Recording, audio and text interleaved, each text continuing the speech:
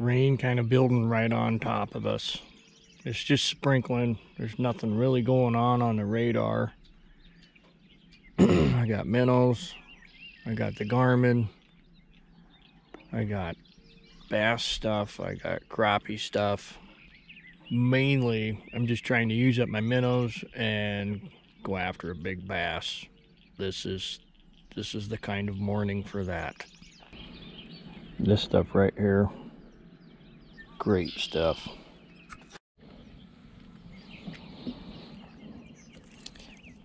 This Garmin is kind of useful for this kind of fishing, but in these farm ponds there's so many weeds and these fish are in the weeds. Like I could scan this whole basin and maybe see 6 fish.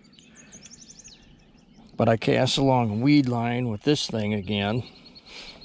And I was watching this on the Garmin.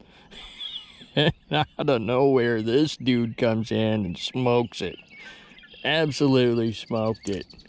I did not see him until like the last minute.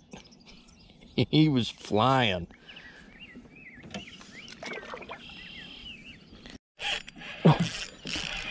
Oh my God. My drag's slipping. Oh, this is gonna be a good fish. Yeah. Maybe my drag was too loose. Let's see. I threw it over there and he just hammered it. Ah, he's not giant. He's still a good fish.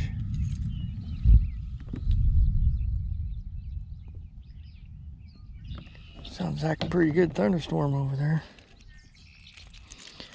What I love about this lure is when it lands, it does some funky stuff. I can even make this thing do a 360 circle in the water without doing too much to it. It's pretty cool. All right, I'm guessing maybe 3.5. He's not gonna make 4 because he's really skinny. He's long, got a big head. We'll let him go. See you later.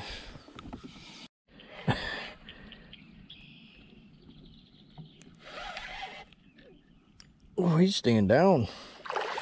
Doing a good job here, buddy. Hang on. Don't get me all wet. Come on. I'll let you go. Looks like same size.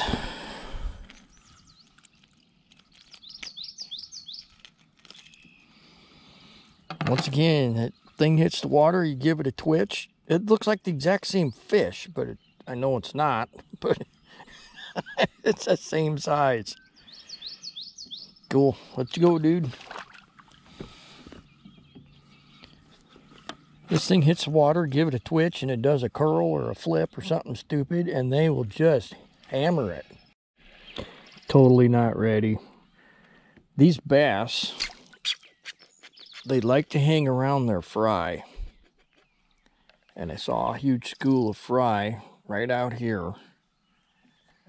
And I casted beyond it, brought the frog to it, and paused it right in within the fry. And this bass came up, took a big swipe at it, had a hold of it for a split second. I was not ready for that. I should have been. I know better.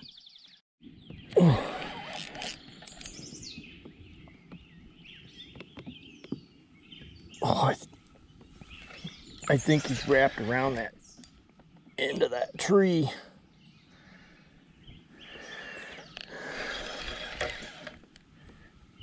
Or he got me hooked on the tree. Came out of nowhere. Or he's gone. Yeah, he's gone. It's just all weeds. Dang. That was cool. I'm casting this thing far enough that I can't even see it. But I can see where it's coming to me because of the disturbance of there's all this duckweed on the water here. That was a big boy. He hit right where that bare spot is. He made the bare spot. I cast it over by that stump there. You can see the trail. I drug it this way, and that's where he hit. And he just went straight down. God, darn it. I got like 20 pounds of weeds wrapped around this line. We'll keep going. We'll keep after it. I saw an enormous bass clear underneath that tree with his back and his tail sticking out of the water. It was a monster. And I'm hoping it didn't go far. When I first saw it, I was not sure what I was looking at. I thought it was a muskrat at first, but it wasn't. This was a big old fish, and it was not a turtle. It was ginormous. I made so many casts today, my shoulder is killing me.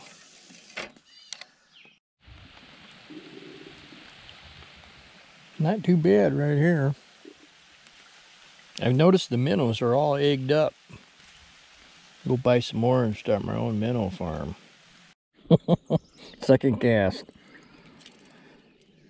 Not big enough though.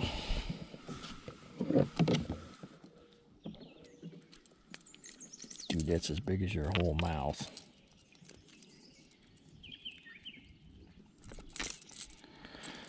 See you later. I want that big one that was over under that tree. Alright, I can't escape the rain. I'm gonna fish on my way out. I'm gonna be soaking wet. Let's see if anything happens. Oh. And the little one, they're hungry. These big hooks make me nervous.